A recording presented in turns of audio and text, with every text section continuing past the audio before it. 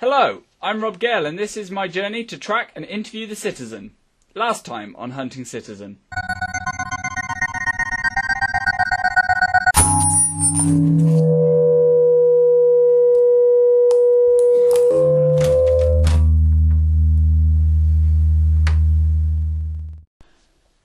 It took me a while to process, all the information I'd been told. I kept telling myself it would be okay, but at the back of my mind, I knew cults were anything but okay. There's one thing to abandon your family and to live as a persona somewhere, but starting a cult, brainwashing others, and using your music as the gospel, it's sick. One half of me wanted to get as far away from this as possible, and the other half wanted me to try harder, so I'd confront him. I guessed I owed it to his followers too. I decided that I had to stick my whole head down the rabbit's hole, not just one hand, and infiltrate the voice.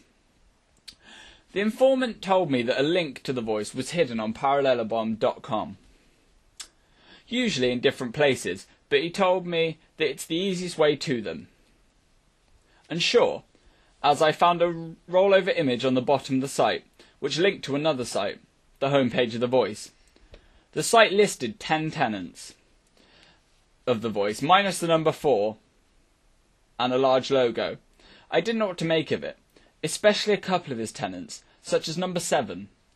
One voice to unite us, follow the guidance of the Citizen, engage in a couple of his tenants, and engage in his message. His words are law, to be followed. When he addresses members, they must act. Number 10.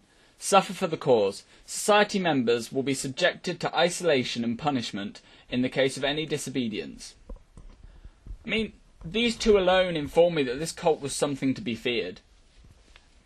Apart from that, the site was bare, no information, until I rolled my mouse over the logo and up popped this sign. Now, the more cautious of you may have thought that this would be the one place to avoid, but I knew I had to try. It was the only link I had at the moment to the Citizen, and so I had to try. When was I going to have this opportunity again?